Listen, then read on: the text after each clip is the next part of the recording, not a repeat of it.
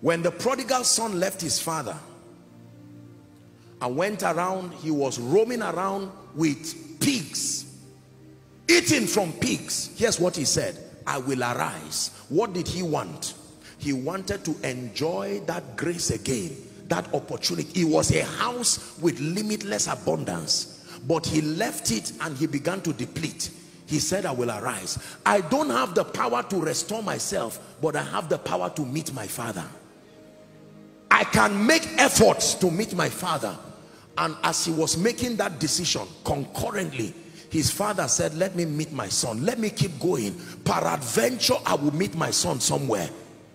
There was a meeting point. He did not meet him at his place of rest, and he did not meet him in the house.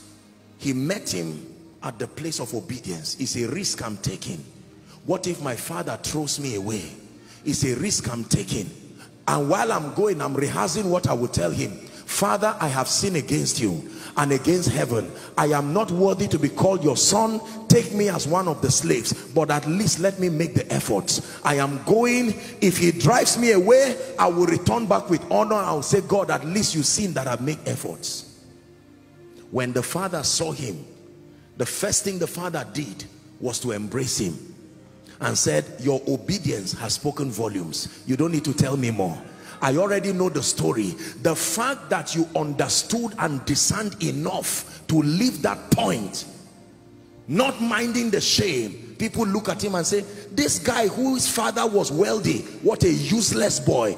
Enduring the ridicule to keep moving was already enough. And the moment the father met him, the Bible says he put back that ring, that symbol of honor, sent him to the house, held a party for him. And while that was happening, the elder brother was now angry.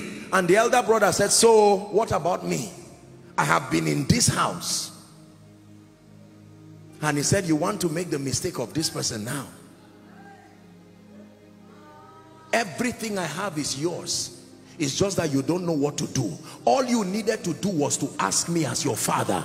You do not have the consciousness of my fatherhood to request that I will give you a lamb. Will I not honor you for your obedience and your staying?